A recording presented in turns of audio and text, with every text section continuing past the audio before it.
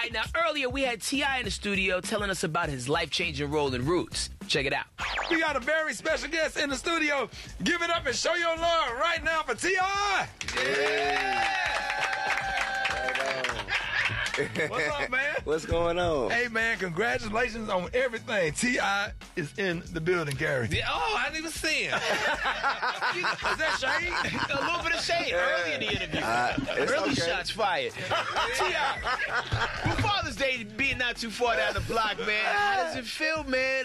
Eris is in the building. Shout out to her. Yeah, I mean, I just can't express how much of a blessing she is to the family. I mean, you know, it's amazing.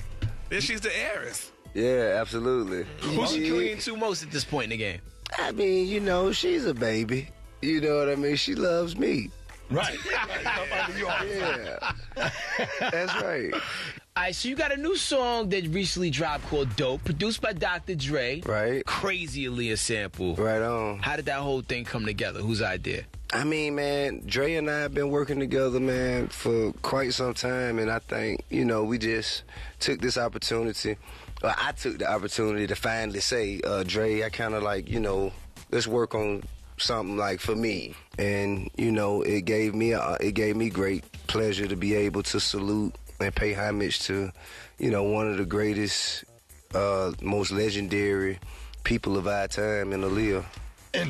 And congratulations on Roots, man. That's huge. Thank you. So what is that like? What was that like? I mean, it was very heavy. You know what I mean?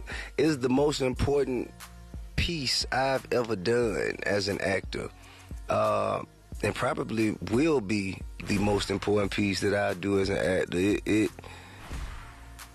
I think it gave me a sense of responsibility to kind of be a part of the information handed down to this generation and the next generation. Right. So I just wanted to make sure that I did it justice. So yeah, Gary, you auditioned for that movie. Yeah. What you think Gary would have ended up playing? I don't want to go there. I'm not gonna do it. Not gonna do it. One of the white women, one of them slave owners. One of them Southern belles. Y'all give it up one time for the homie. Yeah.